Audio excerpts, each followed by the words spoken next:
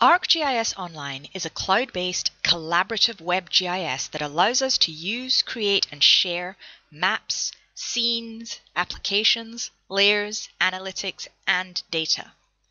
Because ArcGIS Online is an integral part of the ArcGIS platform, we can use it to extend the capabilities of ArcGIS Pro.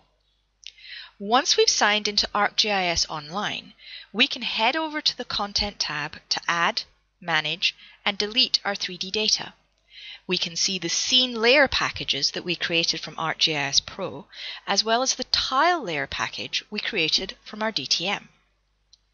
Using the Share Scene Layer package command from ArcGIS Pro automatically published the scene layer as a hosted layer as well. But adding an item from ArcGIS Online gives you a different option. Let's uncheck this box and publish it as a hosted layer later.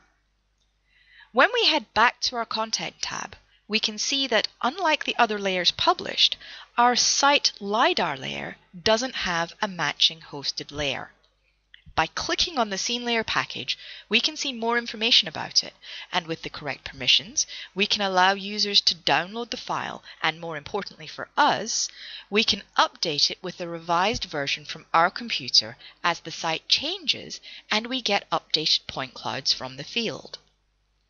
Publishing the point cloud scene layer is as easy as hitting the Publish button and adding any new tags you'd like. Once the layer has been published, we're able to click on the hosted scene layer and use this in a web scene. And web scenes are how we're going to share our point cloud data with the stakeholders who need it.